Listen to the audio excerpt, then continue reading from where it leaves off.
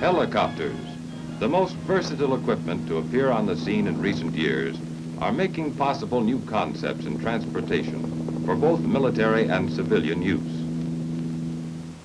The helicopter has earned a place of importance in aviation because in small confined areas it can take off or land vertically. It can move forward. It can move sideways. In either direction.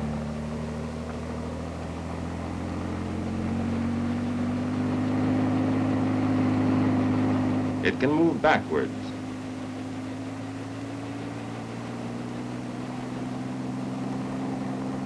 And if the engine should fail in midair, it can make a safe emergency landing.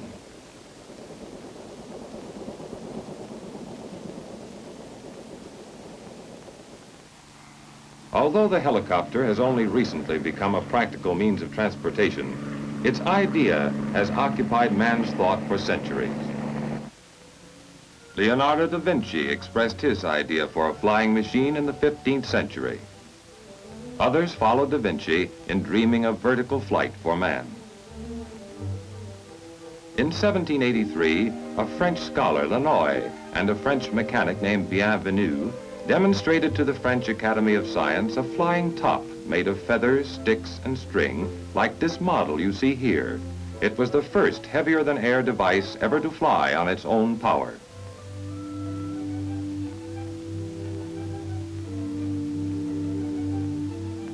Half a century later, an English schoolboy, George Cayley, heard about Lannoy's flying top.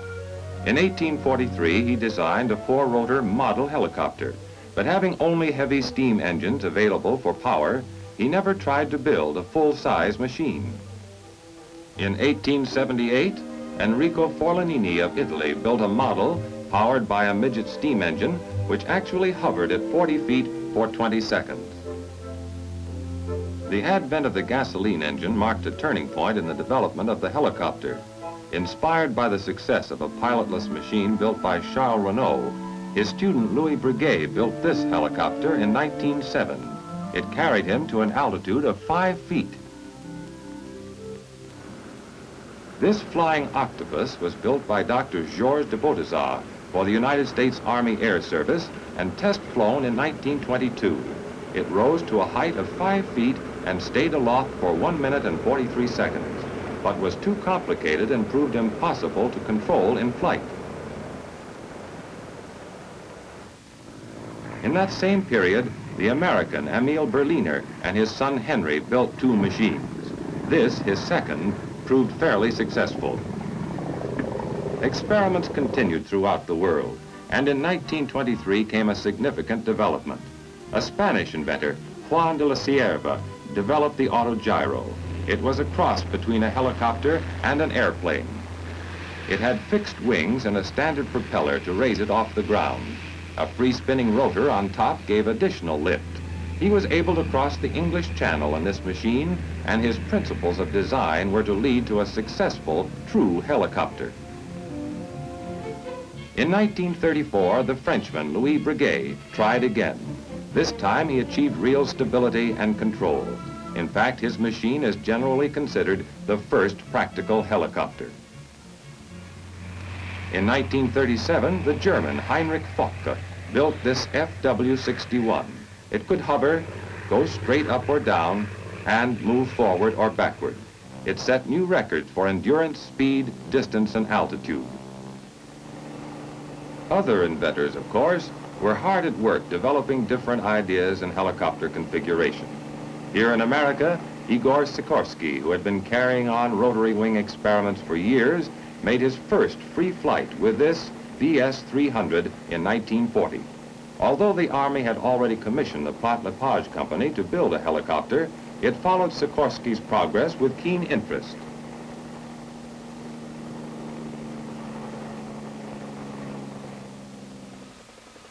As a result of Sikorsky's success with the VS-300, that model was used as a prototype for the first helicopter designed for military use, the Sikorsky XH-4. From this basic design came Sikorsky's later models, the H-19, then later the much larger and greatly improved H-34. Other designs by American inventors were being developed. In the late 1940s, two more models were accepted by the United States Army. One produced by Bell was the forerunner of this, H-13. The other was the H-23, manufactured by Hiller. Piasecki designed the H-25, a small compact utility helicopter employing the principle of two rotors driven by a single engine. He also devised another tandem rotor machine, the H-21, known as the workhorse.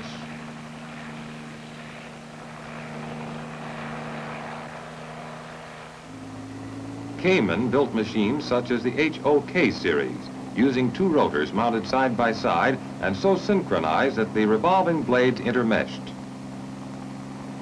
Even though these present helicopters are satisfactory, research continues to explore new fields. The search for a practical small helicopter has resulted in this experimental two-place model powered by ram jets on the blade tips. In the one-man class is this simple, compact version of the conventional helicopter. Developed by Hiller, it has the advantage of being collapsible and easily carried. A distinct departure is the flying platform, with its rotor blades mounted on a frame under the pilot. Directional control is accomplished by the pilot's body movements. Seeking engines with higher horsepower and more efficient operation, designers have turned to turbine engines. One, designed by Lycoming, is used in this Cayman HOK. Bell's latest utility helicopter, designed for the Army, the XH-40, also uses the Lycoming turbine engine.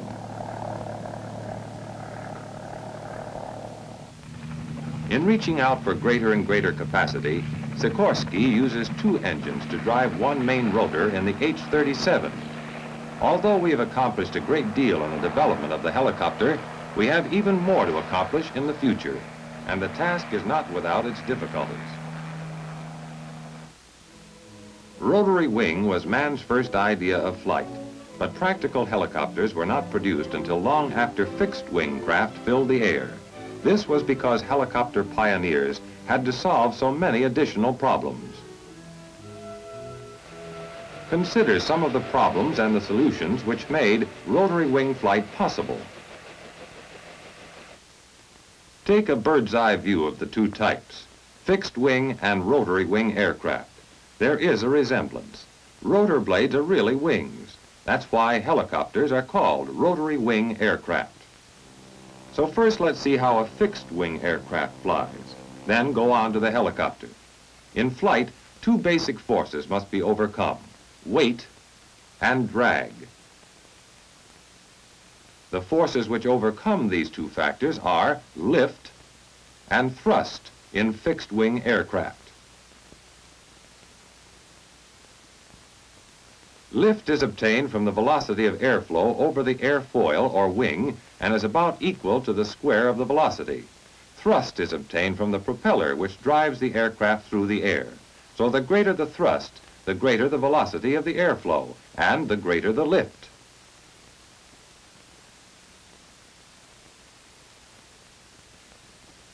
Another factor which affects lift is a change in the angle of attack of the wing, as shown here.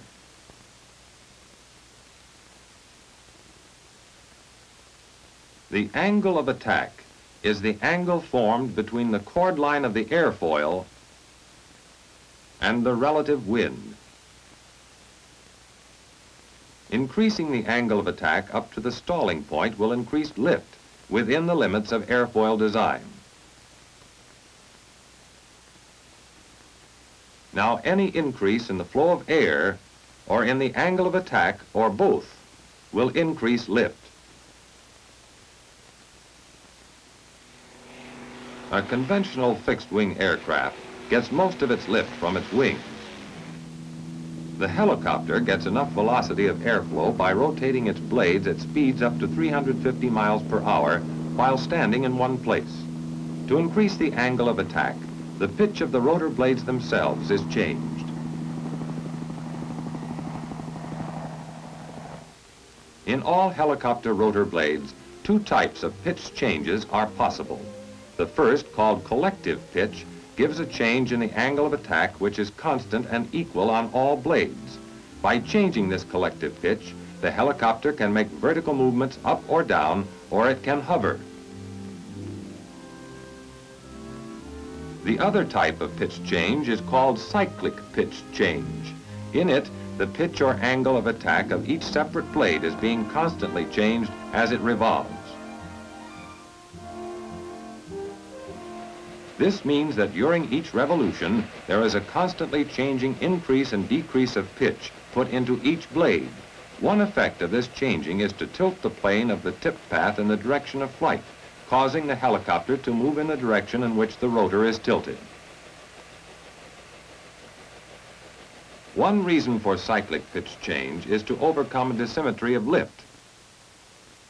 This term, dissymmetry of lift, simply means the difference in lift between the advancing blade and the retreating blade in the rotor system in forward flight. However, the cyclic pitch change tends to balance out this difference. By decreasing lift on the advancing blade and increasing lift on the retreating blade, the symmetrical lift is restored and the rotor system is balanced in flight. To fly forward, the rotor disc must be tipped forward. To do this, we introduce low pitch to the pilot's right. Following the laws of physics, the effect will take place 90 degrees later and will tend to tip the rotor disc directly to the front, where there is less lift. At the same time, rising pitch is applied at the pilot's left, and it takes place 90 degrees later directly behind.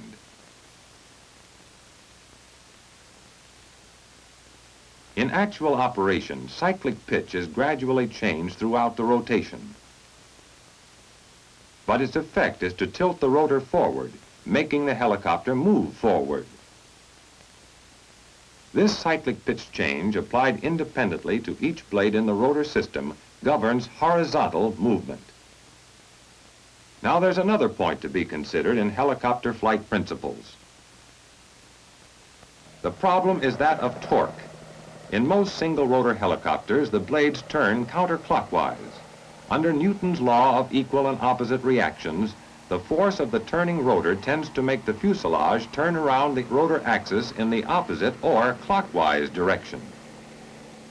If there were no means of controlling torque, helicopter flight in any direction at all would be impossible.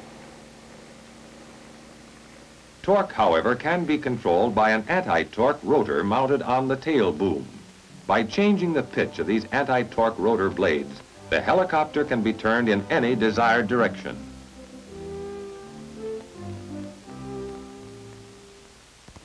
In tandem rotor designs, torque is no problem.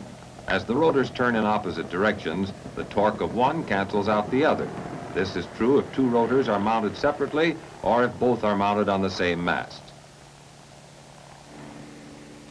So much for the principles of rotary wing flight. Now let's take a look inside the cockpit at the flight controls by which the helicopter is operated.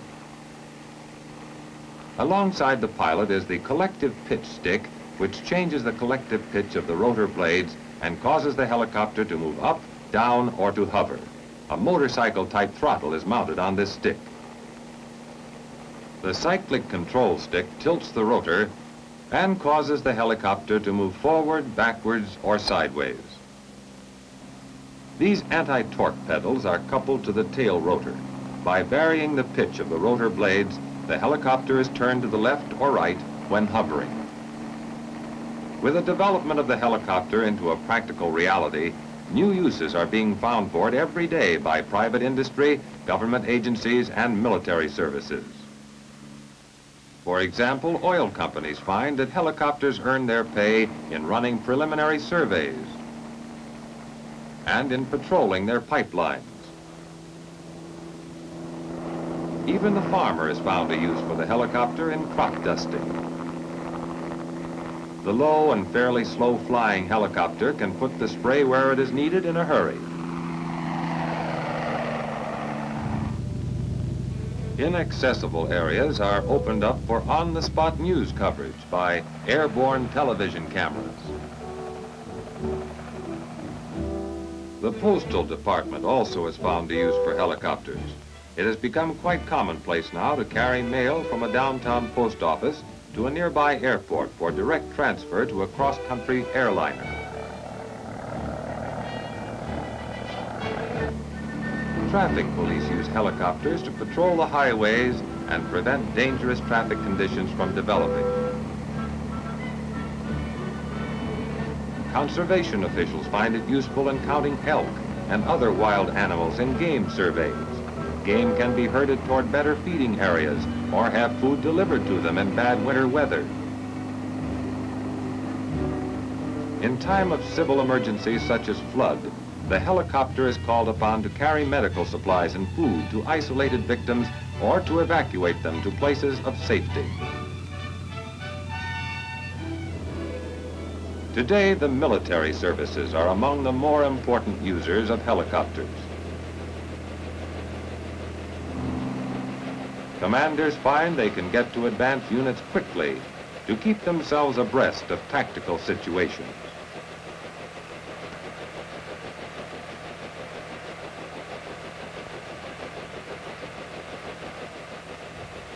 Official messages and personal mail delivered from headquarters to isolated units can speed up communications and strengthen troop morale.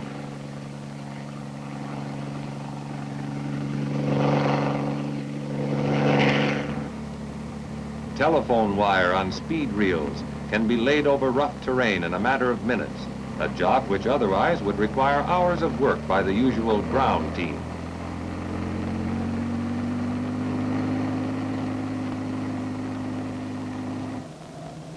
March control is handled more efficiently when a helicopter is aloft to spot traffic delays and to find possible alternate routes. For artillery units firing at concealed targets, helicopters serve as mobile aerial platforms for the forward observer. Cargo transport craft can support military operations by delivering heavy equipment such as artillery or a quarter-ton truck or even sections of a pontoon bridge. Combat troops isolated by difficult terrain conditions can receive quick delivery of ammunition, medical supplies, gasoline, or other needed equipment. During the Korean conflict, this machine gained respect from fighting men by its ability to evacuate wounded from battlefields under conditions in which other means of transportation were almost useless.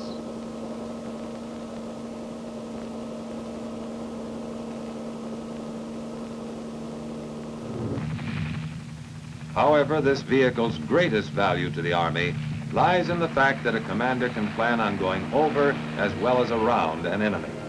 Knowing that troops and equipment can be delivered to virtually any point when needed, he can proceed with confidence.